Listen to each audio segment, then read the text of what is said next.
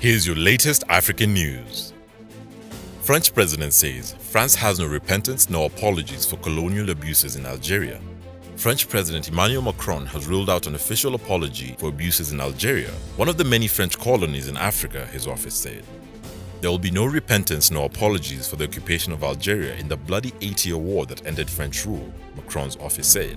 The atrocities committed by France during the 1954 to 1962 Algerian War of Independence continue to strain relationships between the two countries 6 decades later.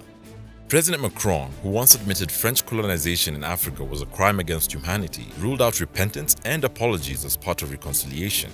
The Algerian Revolution, or the Algerian War of Independence, was fought between France and the Algerian National Liberation Front from 1954 to 1962, which led to Algeria winning its independence from France.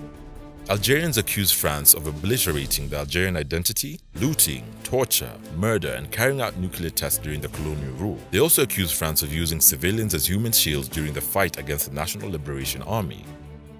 During the course of the struggle for independence, over 1.5 million of Algerians were killed, while hundreds of thousands were injured, went missing, or forced from their homes. Other estimates put the Algerian death toll during the French colonial rule at over 10 million.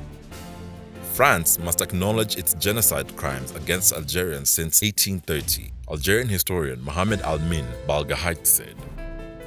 Thank you for watching, and let us know what you think of French President Macron refusing to apologize for French atrocities, genocide, and colonization in Algeria. Also, should France not only apologize but pay reparations to all its colonies in Africa? Leave your opinion in the comments below.